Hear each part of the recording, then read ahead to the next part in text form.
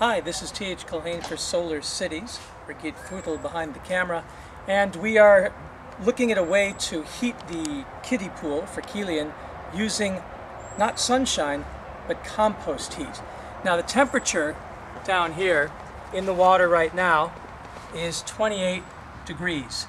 That's not bad for a hot summer day, but some days it's too cold to get into the pool at the temperature that's coming out of the normal hose with the cold water supply.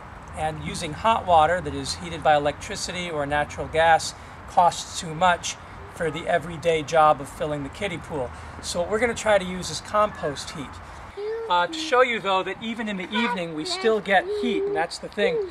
Here the sun is going down, so obviously a solar hot water collector will stop producing heat. The photovoltaic panels are stopping producing electricity, but the bacteria in a compost heap, they're not dependent on the sun on a daily level.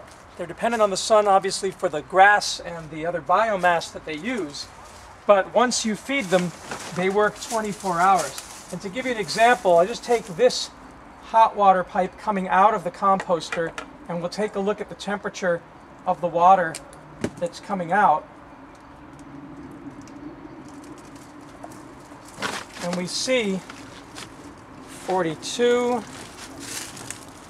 43, so it's pretty darn hot coming out of the composter. It's actually burning a bit. So between 41 and 42, that's a nice hot shower coming out of 24 hours a day out of grass clippings. So the idea is to exploit this heat. It's being produced all the time. And as you can see when I open this up, the heat is coming from just from grass. So it's certainly a self-perpetuating system. I'm using the styrofoam just to keep a little bit more insulation, but this is well insulated up here. And it's also self-moisturizing, as you can see. So you can smell it. Smells really so once warm. again, I'm going to hook this back up to the tank. Let me try to get rid of the air bubbles. We're using these 53-watt Siemens panels that our neighbor donated. So here's one 53-watt panel, here's another 53-watt panel, then there's a 10-watt panel in between. So all told about 110 watts, 100 watts, and that's what we're going to use to run the 12-volt pump, because it comes out at 18 volts. And the pump is connected to a bottom skimmer so that we can get to the bottom of the water in the pool, along with a filter so that no leaves or grass or anything gets into the tank.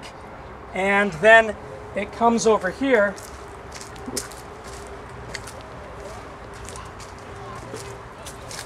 into the bottom of our hot water tank.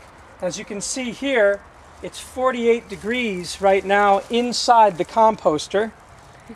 And that 48 degrees that's inside the composter is taking cold water down here from the bottom of the hot water barrel, putting it through two radiators inside the composter, and then coming out heated up here, so that when I measure the temperature in the tank, you see that we've got 35 degrees.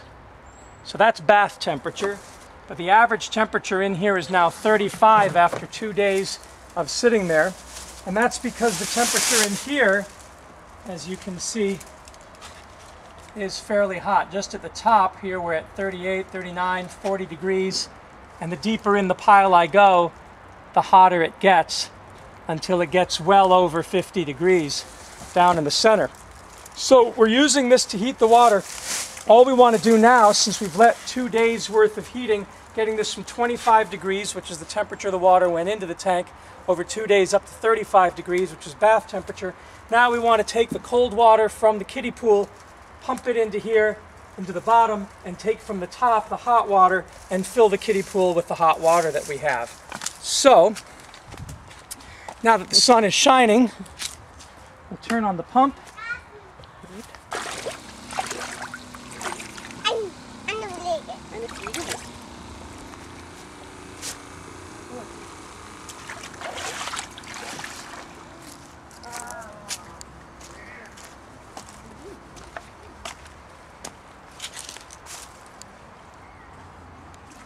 We see here that the temperature outside today is 33, but the temperature inside the composter, where the radiators are, is, wait for it. Oh. What? Wait, it's going to change in a second. Okay, yes. Is 50.6 degrees. So that's what we're getting inside the compost bin at the radiator. And it's a lot hotter outside the radiator. As again, that's taking the cold water from the bottom of the tank, passing it through the radiators that are in the composter and up to the top of the tank. Now we're pumping water from the pool into the bottom of the tank, pushing the hot water out and into the pool again. Good.